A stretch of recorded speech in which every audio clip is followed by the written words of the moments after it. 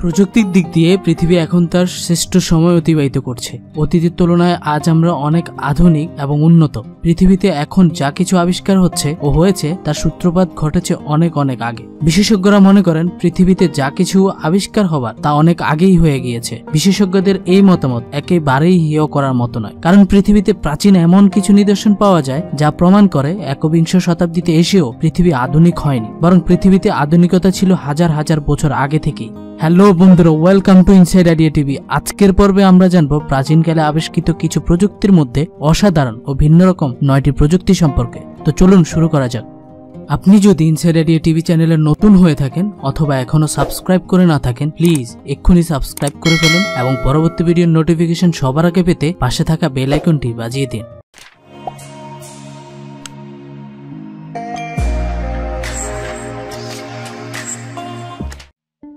Number 9, plastic surgery.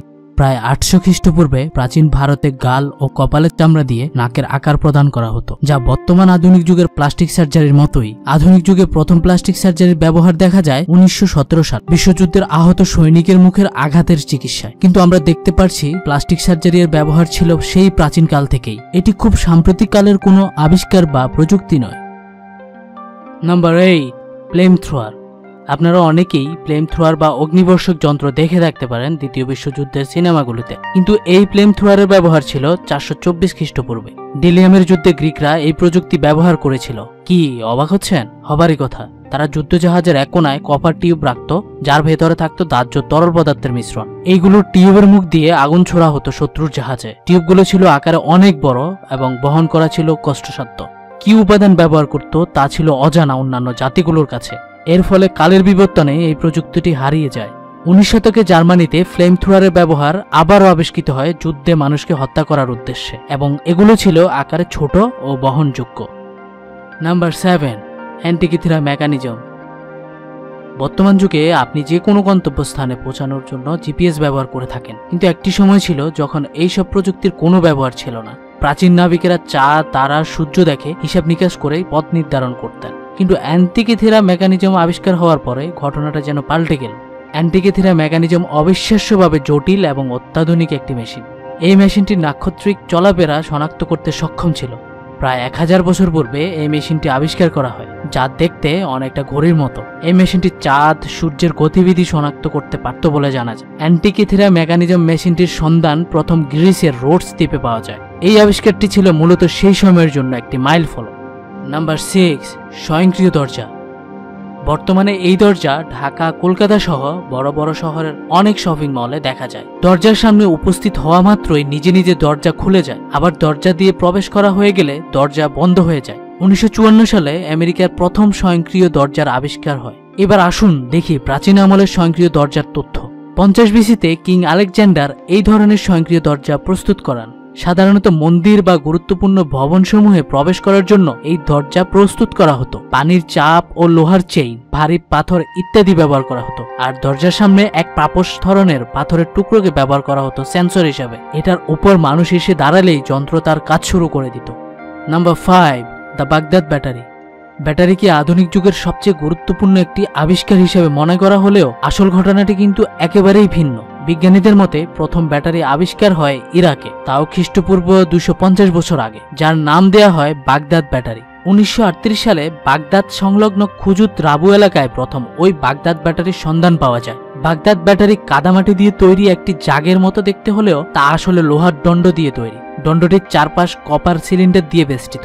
গবেষণা অনুযায়ী লোহার দণ্ডটি যখন ভিনেগার অথবা ইলেকট্রিক তরল দ্বারা পরিপূর্ণ থাকে তখন প্রায় 0.8 থেকে 2 ভোল্ট পর্যন্ত বিদ্যুৎ উৎপাদন করতে সক্ষম হয়। কাজের দিক দিয়ে বাগদাদ ব্যাটারি এবং বর্তমান যুগে ব্যবহৃত ব্যাটারির মধ্যে খুব বেশি পার্থক্য নেই, তবে ওই ভোল্টের ব্যাটারি দিয়ে ঠিক কোন কাজ করা হতো সেই বিষয়ে সঠিক কোনো তথ্য জানা যায়নি। তবে ধারণা করা হয় বাগদাদ ব্যাটারি ইলেকট্রোপ্লেটিং এর কাজে ব্যবহার করা হতো। নাম্বার 4, চীনা ভূমিকম্প শনাক্তকরণ যন্ত্র।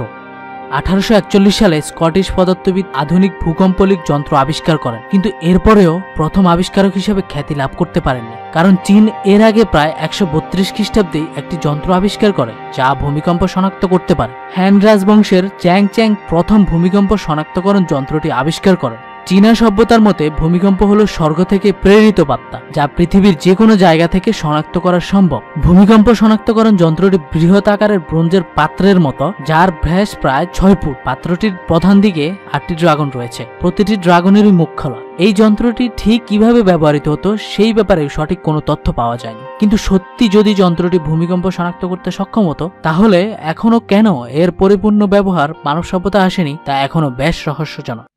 Number 3, the Nimrud lens.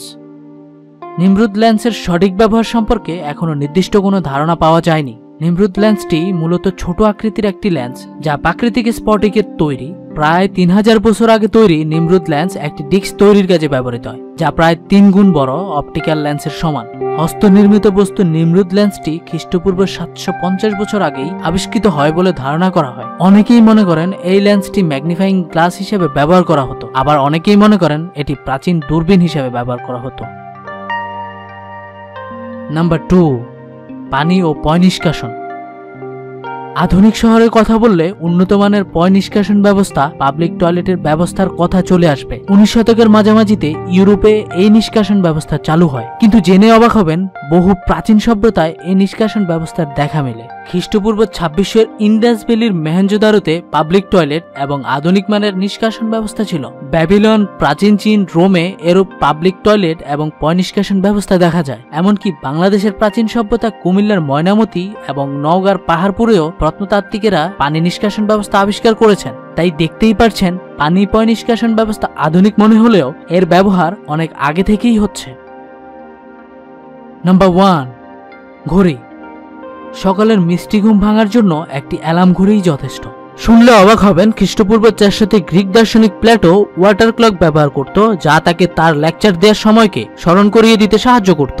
এর পরবর্তীতে এই পানির শক্তির সাহায্যে চালিত ঘড়িগুলো রোম ও মধ্যপ্রাচ্যে আবিষ্কৃত হয়। মধ্যপ্রাচ্যের ওসমানীয় সাম্রাজ্যে নামাজের সময় মনে করিয়ে দেওয়ার জন্য এই পানি শক্তি চালিত ঘড়ির ব্যবহার করা হতো। চীনে 8ম শতাব্দীতে যান্ত্রিক ঘড়ির প্রচলন শুরু হয়, যা ইউরোপে 1400 শতাব্দীতে পুনরায় প্রচলিত হয়। এই যান্ত্রিক ঘড়িগুলিকে বলা হয় স্ট্রাইকিং ঘড়ি। ইউরোপে ক্লক টাওয়ারের প্রচলন দেখা যায় এবং 1500 শতকে এসে এই ঘড়িগুলো মানুষের ব্যক্তিগত ব্যবহারে ব্যবহৃত হওয়া শুরু করে।